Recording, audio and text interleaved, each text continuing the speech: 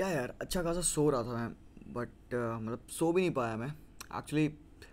I had to shoot this and काफ़ी time से मैं सोचा था ये शूट कर लेना चाहिए, but then video was lined up and वो प्रॉपरली टाइम पे नहीं आ पाया, and then I thought that what, let's just shoot it. And सुबह के 11 बज रहे हैं, I should be fast asleep for this one, but then नहीं, आई थॉट नहीं यार, this had to come out. We all know why we are over here. Abilities of a few clubs to do the right business and inabilities of a few clubs trying as hard as they could to do the wrong business. And यहाँ पे obviously हम यहाँ पे Manchester city के बारे में बात करने वाले हैं, कर रहे हैं. वीडियो उसी के ऊपर बेस्ड है because I could not rap my head around the fact that city are doing some striking business this season यार.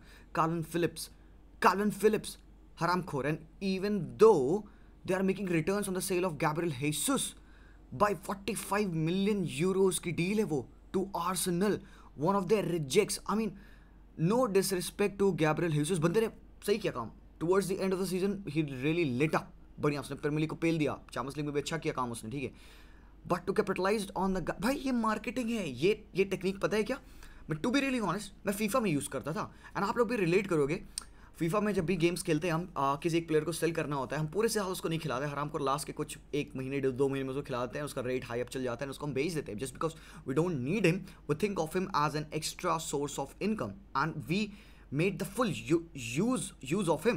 Gabriel Jesus was never meant to succeed at City, played in this role, according to me, to be honest. I thought of him as a successor to Kun Aguero, which he never became. And then वहाँ पे Pep Guardiola ने किसी तरीके से उसको instead किया, playing on the right wing side of a role, whatever the role it was. मुझे कभी क्लियर नहीं हो पाया कि Jesus क्या खेल रहा है, एक विंग खेल रहा है, एक इनसाइड फॉरवर्ड खेल रहा है. Probably yeah, it's the best, हाँ यार, right.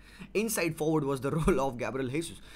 To see at Manchester City's business, to look at their prowess in the market, City आती है, पैसा फेंकती है, and to spot their right guy, कोई फस नहीं होता है भाई, कोई फस क्रिएट नहीं है.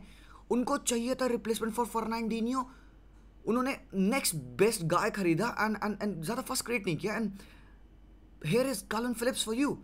हालैंड के आने के बाद से they are not sweating over गुंडोगॉन्स leaving. पता नहीं, उनको फर्क नहीं पड़ता. They are not even sweating upon Bernardo Silva. They are dead sure that this guy would stay, and they don't even care about anybody else. And उन्होंने perfect replacement देखा, Calvin Philips को मिलाते हैं. And now people would ask, यार कैसे Calvin Philips यहाँ पे खेलेगा? Is going to be गुंडोगॉन्स replacement, is going to be Bernardo Silvassa replacement? नहीं, वो दोनों का रिप्लेसमेंट नहीं है. He is the replacement for फर्नांडिनियो. And why so to have to proper सीडियम्स in your team? How you would play them?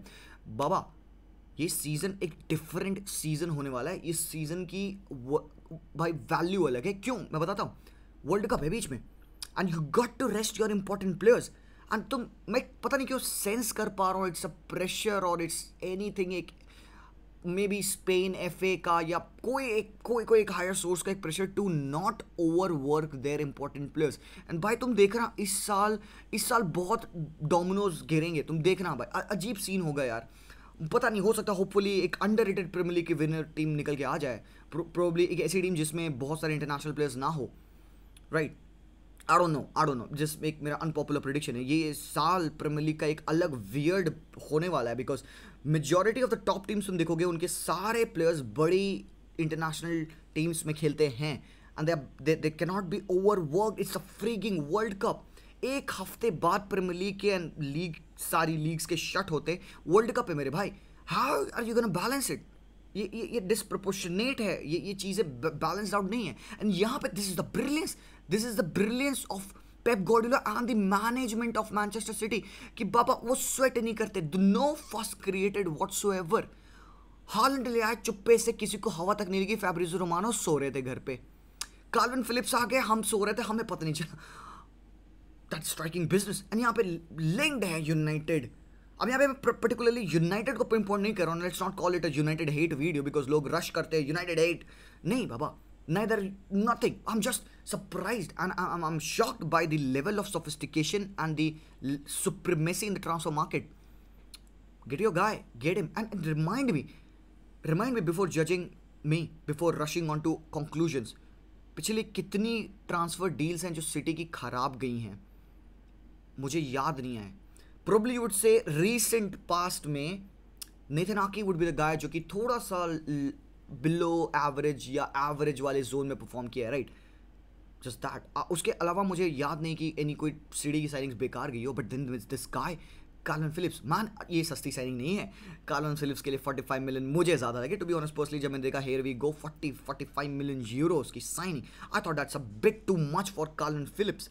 Given खासकर given पिछला पूरा season you have seen how it went for कार्लन Philips, right? पूरा पिछला season आपने देखा उसका क्या गया है. Hasn't played a lot. Still, the prowess of him, it's the utility of Kalvin Phillips that is up on the market, and it is the exact same profile that United needed. The crave for this guy. You Bissouma, Kalvin Phillips, Renato Sanchez, Frankie de Jong. I could name a five Zakaria. All of these lads, they have missed. And who are they approaching? किसको now? Who would you sign? Frankie de Jong पे तुम base कर रहे हो हर एक चीजें. Man. That's serious, and that's not the end of it. मेरे भाई. Haaland ले आया. They will let out Gabriel Jesus on a very very good deal. उन्होंने अपना दूसरा एक प्लेयर, फ्रिंज प्लेयर सेल किया है, Farhan Torres. Let's not forget about him. 55 million Euros. Piece of a business मेरे भाई, गजब बिजनेस, ठीक है? फ्रिंज प्लेयर्स को तुम 55 मिलियन यूरोस में सेल कर रहे हो. बाबा ये बवाल है, ठीक है? उसके बाद से you have now set your eyes upon one of the best young fullbacks in world football, Marc Cucurella, and you will get him. You'll kill football. You'll complete it. How we are bound to challenge? How we are bound to compete against you? And in no ways I'm trying to say कि एक अच्छी team बना लो, हर एक position पे star players डाल दो, तुम champions league जीत जाओगे. नहीं, I'm not talking about the Champions League. That's a different thing. And Real Madrid are the best example of how a team can win it. Doesn't mean you need world-class players in every frigging position. You just need the right system. And Pep Guardiola has been asphyxiated his entire life since leaving Barcelona to create that perfect system. And he has been making the team so perfect. I don't know what's lacking. I cannot say कि Haaland is the missing piece. Kyle Walker नहीं यार, गलत नाम है. Cucurella is the missing piece. Kalvin Phillips is the missing piece. नहीं, मैं कभी नहीं कहूँगा. But the business is strikingly serious, man. खतरनाक है बाबा ये. एंड आर्सेनल एज वेल, साथ ही साथ गैब्रियल हेसस को उठा लाना, and he is the perfect guy for them. काफी टाइम से we have been talking about, मेरे भाई लोग, that हेसस would be a very good fit for Mikel Arteta, having worked for Mikel Arteta. Gabriel हेसस, he is over here now with Arsenal. मजा आने वाला है पापा, मजा आने वाला है भाई. डिफरेंस फील करो भाई. दिस इज फुटबॉल भाई. ये प्रीमियर लीग का सीजन. और यहाँ पे लोग कहते हैं कि भाई पेप गार्डियोला पास पैसा है तो वो प्लेयर साइन कर रहा है. Man, look at this, no first created. पैसा तो काफ़ी टीमों पास है, right? But the business done by Pep Guardiola and Manchester city, you got to respect that. मैं यहाँ पे चाटने नहीं आया हूँ सिटी की. I have no concerns whatsoever regarding them. I don't even care about them. But then, man, you got to appreciate when they do the right business. And I'll do this for Manchester United when they'll do some business. And I'll be right here in front of you talking about them. Not today. Peace out, man.